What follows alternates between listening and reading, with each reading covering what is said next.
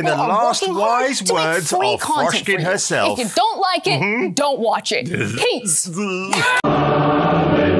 Yes, hallelujah, it's the video show. And now, the man the BBC calls... Jason King on Kung Fu Hot Dog. Hello, ladies and gentlemen, and it's time for another video today. And yes, me and my dead cat, yep, she's still dead. We're going to look at G4TV again, sorry, G4Skin TV. And remember I made a video a few days ago where I said they're dropping subscribers. Some people said, well, they've only dropped 2,000 subscribers, it's not a big deal. But 2,000 subscribers lost in 24 hours is kind of a big deal. Remember, it was 498,000 last week. It's now 494,000 subscribers. I reckon that's going to drop down to 490 by the end of the week, maybe before. And well, let's look at this video. This is their latest video, which they uploaded one day ago. I've blocked the sound anyway. And oh, I love this comment here. I hope these people have a backup plan. Holy cow, this is a dumpster.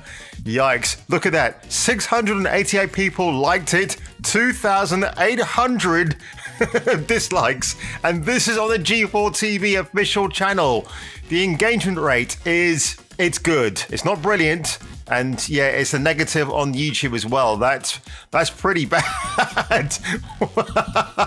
Oh, there she is again. Wow. I mean, she's had some gall to come back up there after her outburst. And look, I really hate her personality. I mean, when I was watching some of the older shows and I'm just like, who is this person? And she's trouble wherever she goes. Apparently she has a reputation. I mean, this is the Foreskin, who thought that BioWare was owned by Microsoft. I think he might be getting confused with the other people that Microsoft bought last year. Maybe, I don't know. Maybe you got your wires crossed, Froskin. Who knows? So let's go back to that infamous speech she made this week. I'm just going to play you just a key part of that speech because I'm going to get into this video and just kind of back up what I'm saying today. And you know what? Not everybody's going to agree with my take on this, but for the people that do come into the comments and just say, dude, well done. In fact, some people were waiting for me to react to this. I was quite surprised. So I'm glad I did this, but I hate bad takes like this. I hate when fans are getting attacked for no reason at all. And again, the thing is, G4 are backing Froshkin all the way because she felt insulted by people who didn't find her as bangable as Olivia Munn or Morgan Webb. Really? What, did anybody actually say that in the comments? If they did, can we see receipts, G4Skin TV? Can we see those? Probably not. Here we go. And it's weird. Women do not exist to be nice on the eyes for you. Morgan Webb, Olivia Munn did not exist to be nice on the eyes for you. Hey, she cooking, y'all. Obvious sexism. You Right. So she says women aren't there to be objectified. They're not there for your eyes. So what about this? Strapping male host, who I'm assuming goes to the gym every other day, and she's pretending to grab his ass. Now, in the age of Me Too, is that still a thing? I don't know. No, he could actually turn around and say, you know what? She actually humiliated me on TV. Granted, they only had 688 likes and probably not many views. But these comments below that video, Mike dropped, God damn. Yeah, give that one a like. Royce Lopez, hey Froskerin, this you? This man here isn't for you to get off on. Your unconscious bias is ruining his day. Oh dear, yeah, and oh my god, finally someone brings up the sexist elephant in the room. This is the video games content that we want. Thank you. You see what I mean? It's like she can sit there and make those comments, but yet, what is she doing here? I say no more about that one. So, the reason why I talk about that, and no, by the way, before I get to this, someone had pointed out to me that if you compare Froskin to Justin Bieber, there is no difference. Oh yes, they're correct. Wowee. She has a very unlikable personality. Look at her profile pic here on her Twitter account. Holy shit. The kind of woman you want to bring home to your ma? Probably not, actually. And in fact, if you were to bring it back to your ma, you get a gold medal from me. That's for sure. But I'm talking about this whole objectification of women. That's the focal point of her little diatribe on that meltdown last week. But men and women, I'm talking grown-ass men and women, they have this thing called free will, right? Where they can actually think for themselves and decide if they want to be objectified in the public domain, in the public eye. Now, why do I say this? Well, I've got two reasons. The first, FHM magazine back in the 1990s. I made a video about this, looking back at that great decade, and do check it out when you get a chance. I'll leave it in a link below. But FHM, especially in the UK, you know, up to a certain point, you know, it was kind of chugging along, doing fairly good sales figures until Gillian Anderson decided to, and obviously this is not her decision, but I guess she was approached. They wanted to remarket their magazine in a way that people will be more inclined to buy it. And of course, we got one of the, well, probably one of the most iconic covers where Dana, Agent Scotty, strips off to her undies and poses in front of FHM. And FHM, by the way, it's a very tasteful publication. Obviously, it doesn't exist anymore in terms of the hardback edition, but back then it was about tasteful covers, presenting women in a very sexy and feminine way.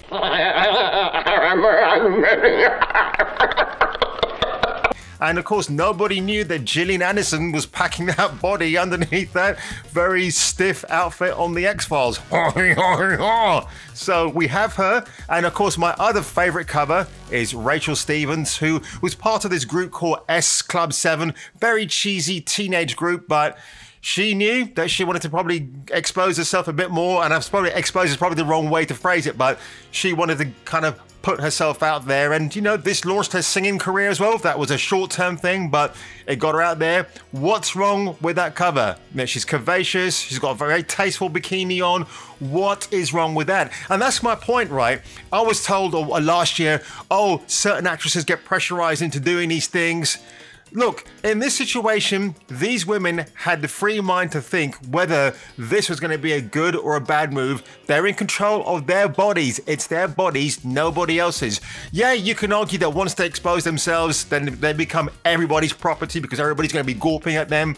But that's been around since the dawn of time, man. So I bet you if you spoke to these women now, oh, did you think you objectified yourself back in the 90s?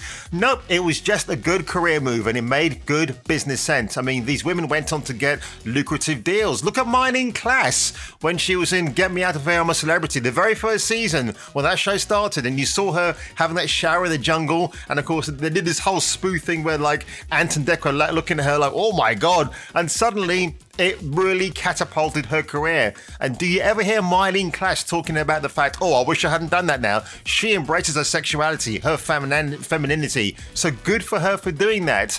But people like Froskin, who says, oh, you don't find me bangable as like Olivia Munn and Morgan Webb. She sounds very jealous. What I hated about that whole diatribe as well, they're attacking the old version of G4. You know, their new version, which again I like to call G4 skin, is all about these elaborate set pieces where the cameras roll out, and you get people like is it Hogan, the wrestler? The guy, he just sat there and he's like, he looks very lost in the wind. He doesn't know what he's doing. It's like they do this drawn out, it's boring. It really is boring.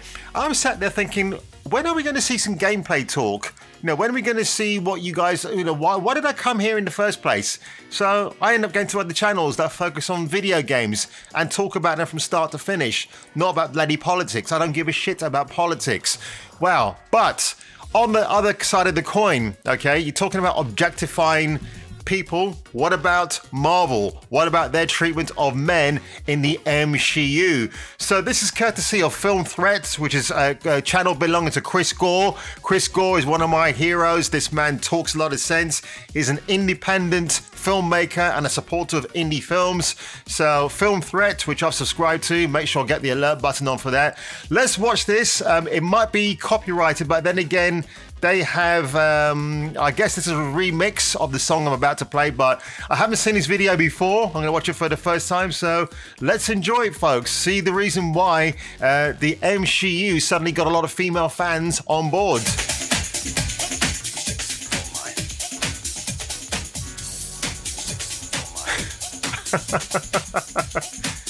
I don't think Chris Hemsworth had a problem taking his top off. Do you? Oh my God. Oh, hello. What? He's clearly not happy, is he? Edward Norton. Bloody hell.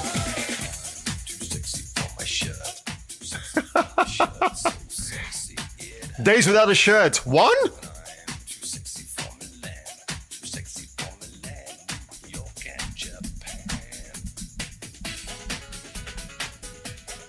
Yeah, that lingering close-up of Edward Norton's taut physique. No way I'm disco dancing. I'm a model. Oh, look, Liv Tyler. Wow. How was she allowed to look in that movie? Yeah, we can count Hulk as being a... Yeah, why not? You're objectifying Hulk? Absolutely.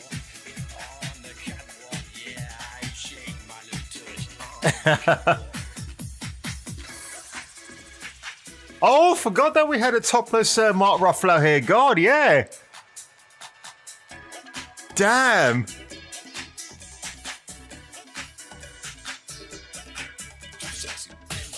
Rest in peace, Harry Dean Stanton. Yeah, topless Tony Stark, of course.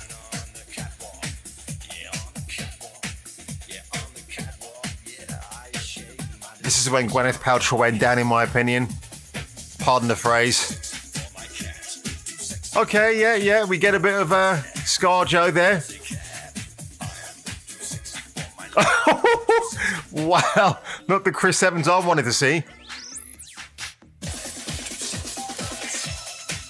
Yeah, oh yes, yeah. This is one of those moments where I think men and women were just like, whoa, holy crap. I do like the first Avenger. Really underrated film in my opinion. Very good. Very, very good film threat. Loved it. Of course, Chris Pratt. Yeah, he went topless as well, didn't he? Yeah, they objectified themselves, and did anybody tell them that it was the wrong thing to do? No, of course not. And of course, what's really funny about those male characters as well, they weren't insufferable, unlike the females that we see in other iterations. Oh God.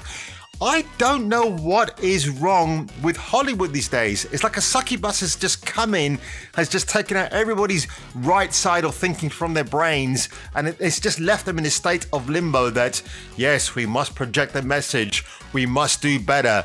It is absolutely friggin' insane. It might just be me. Maybe I'm just imagining it. Maybe I'm destined to be this mad podcaster. Maybe I might be like Eric Bogassian in Talk Radio, an Oliver Stone film. If you haven't seen it, it is absolutely fantastic and quite relevant to what is happening today in the world of entertainment. But Froskin, she needs to get help. She's a very embittered, enraged, insufferable woman. I've seen her in interviews where she's like the proclaimed activist, like she's the white savior. I'm saying that very loosely, but she once accused the League of Legends panel as being too white, but kind of disregards her own skin color in the process. Do you know what I mean? It is just so weird, and maybe it's a sign of mental illness. I'm not a doctor. I'm not going to quantify or qualify that, but when you see these kind of takes, these kind of breakdowns in a public domain like YouTube, you have to wonder what is going on with that individual. And whether they keep this same cast of people for the next 6 months on G4TV, I don't know. But like I said in the previous video, if I were running that, and Comcast is like one of the owners of this particular network, so shouldn't Comcast step in and maybe do something about it? Or are they going to leave G4TV and his very expensive TV studio just to get on like nothing happened? Did you enjoy this video today, folks? I had a laugh watching it. It was great. And Film Threat, awesome channel. Chris Gore, one of my heroes. Now, folks, if you enjoyed this today, do leave a like below. Smash that like button right into the corner of that ring. And I'll see you on the next video. And in the wise words of Froshkin herself, people are working hard to make free content for you. If you don't like it, don't watch it. Peace.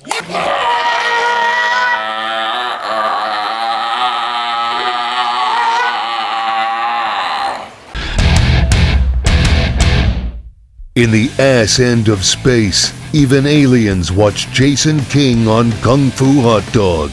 Duke Nukem approves this guy.